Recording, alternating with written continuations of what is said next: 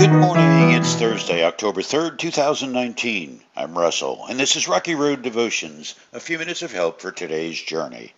Our devotion today is entitled UnBroken, and our scripture is Lamentations chapter 3. The thought of my suffering and homelessness is bitter beyond words. I will never forget this awful time as I grieve over my loss. Yet, I still dare to hope when I remember this. The faithful love of the Lord never ends. His mercy never ceases. Great is his faithfulness. His mercies begin afresh every morning. I say to myself, the Lord is my inheritance, therefore I will hope in him. The Lord is good to those who depend on him, to those who search for him. So it is good to wait quietly for salvation from the Lord. Jeremiah, fierce sword-wielding prophet, is the author of Lamentations. He's the one we find wallowing in his suffering and homelessness, grieving over his loss. Jeremiah's homelessness, however, is not what we'd picture in our time, sleeping on park benches, begging on street corners, tents in the woods, or nights huddled in an old abandoned car. Jeremiah was in prison. His home and the entire nation was occupied by the enemy. His was a broken nation. His conclusion that it's good to wait quietly for salvation from the Lord was not a spiritual high ground. Jeremiah had no choice. Suffering and what you do with it have filled libraries of books for generations.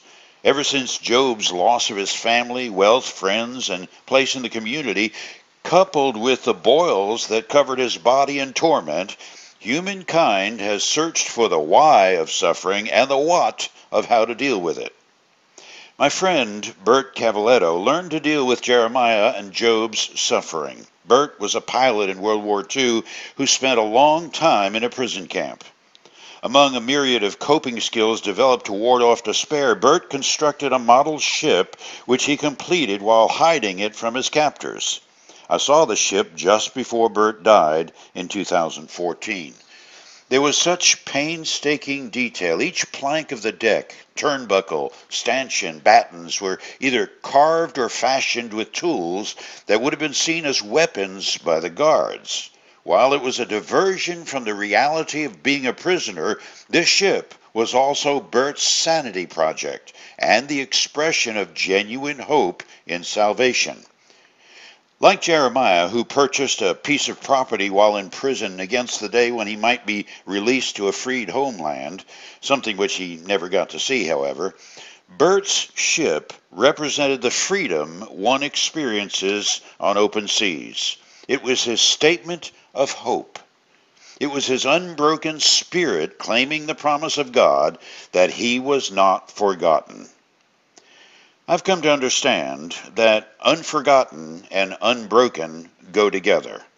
They belong and hold to one another like night frames day and young meets old. They are as integral to understanding God's love as breathing is to staying alive in a prison camp, whether it's a military prison or the prison of our thoughts and unrequited dreams. From the mouth of Jesus, by the way of John the Revelator, we hear the words of our Creator's promise that suffering faithfully leads to the strength that only brokenness brings, a crown of life to wear after a dying world passes away. Revelation chapter 2. Don't be afraid of what you are about to suffer. The devil will throw some of you into prison to test you. You will suffer for 10 days. But if you remain faithful even when facing death, I will give you the crown of life. Anyone with ears to hear must listen to the Spirit and understand what he is saying to the churches.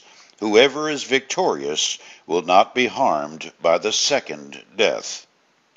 For you today, how else can you genuinely face and overcome the brokenness, emptiness, hurt, and crushing blows of lost hope, except to trust that God has not lied?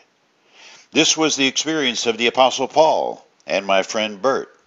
2 Corinthians chapter 4, we are pressed on every side by troubles, but we are not crushed. We are perplexed, but not driven to despair. We are hunted down, but never abandoned by God. We get knocked down, but we are not destroyed. Through suffering, our bodies continue to share in the death of Jesus so that the life of Jesus may also be seen in our bodies. This is what it means to be battered and yet unbroken. You chew on that as you hit the rocky road. Have a blessed day.